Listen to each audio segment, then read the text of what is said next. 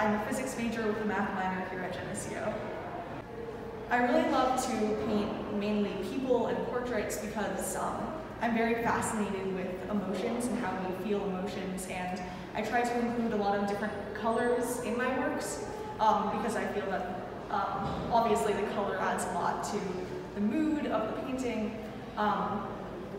And I really love to incorporate unlikely colors. In most of the paintings I've done in the past 3 or so years. A lot of them I've done with my art teacher, Julia Lester, in Yonkers. But I went to LaGuardia High School in Manhattan, where I majored in visual arts. I really love to experiment with different colors and different emotions. Fascinated by emotions and how we feel emotions. And one thing I notice when I'm painting or drawing and there's a certain facial expression is that when I am painting or drawing the facial expression, I actually start to make that face. And when I do art, I don't usually go into it with the intention of really creating a statement. I just really love to do it, and I really feel drawn to certain subject matters. And by the end of me completing the piece, I kind of realized the emotional value that the subject matter had to me. For example, in this piece, I had a photo of myself crying, and I thought it was just a cool sort of image to draw.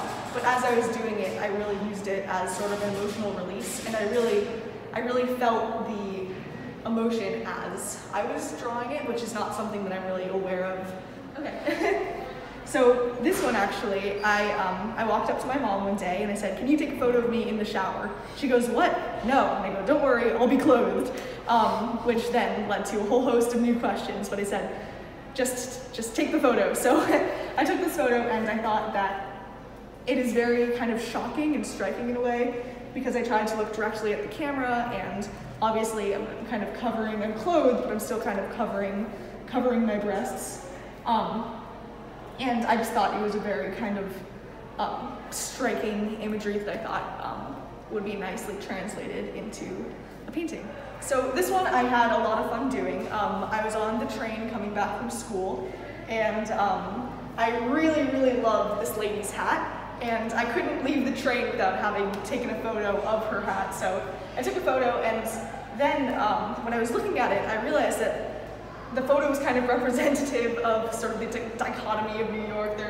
There are kind of these crazy personalities. This guy is kind of looking bored. This lady is very tired, and I thought it sort of showed the range of feelings and emotions that you would generally see on the New York City subway. And well, I tried to experiment with colors by including the greens and the purples, and when you step away from it, they all kind of blend together and you won't really notice until you look up close. But I thought the colors kind of gave it more emotions and more excitement to sort of add to the New York City subway scene that I've drawn here. This piece is called Dinner Date. It is of a boy eating soup and he's on his phone, and it's titled Dinner Date because beyond the range of the painting, there is supposed to be this boy's date. And it's supposed to sort of be a statement about how we are so constantly glued to our technology. And I am obviously very guilty of this as well, so I am in no way removed from this situation. But I really loved playing with the different colors in his face. Like I tried to include yellows and greens and purples and different colors that you wouldn't really expect to see in a painting. And I spent many months on this, and it was really fun to do. So my grandma moved to Hawaii with her college sweetheart. She was alone for about 70 years, and then finally she reunited with him. So I visited Hawaii to visit her, and it was actually my first time on a plane. And we went on this long hike, which was very nice. And we found, we kind of went off the path a little bit, and we found this really beautiful canopy of trees. And when you looked through, you could see a beautiful waterfall. So I of course snapped a photo, and I was just totally mesmerized by this scene. And it wasn't this colorful as it was in person, but I thought that I wanted to paint this and just include as many unlikely colors as possible to really illuminate sort of how majestic it was in person.